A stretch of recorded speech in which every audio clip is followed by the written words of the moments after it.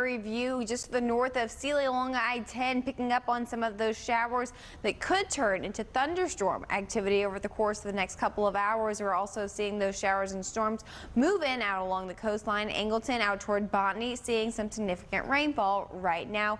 Just some light drizzle for the Houston area, not tracking anything too widespread for this morning, but that could change as we approach our mid-morning and going into our afternoon on this Tuesday. Temperatures on the milder end: Sugar Land at 80 degrees, Galveston 85, Houston we're sitting at 78, Conroe 76 as of this morning.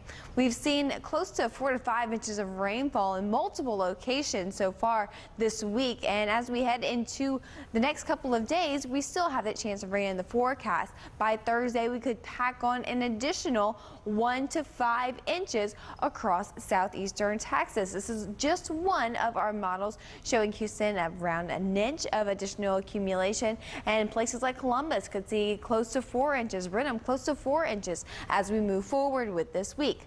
For the week ahead, temperatures remain at bay. We are expecting more peaks of sunshine during the afternoon as we approach the middle of this week. Mostly overcast for today, but Wednesday, Thursday, Friday, we are expected to hit around 90 for our high, but feels like temperatures will be around 100 once we add in all of that humidity. Chance of rain every day into the weekend and going into our Memorial Day.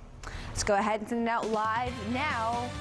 Heading out to the northwest side of town, tracking those rain chances across the greater Houston area today. This is a view traveling near Cypress. You're watching CW39 Houston. No wait, weather and traffic.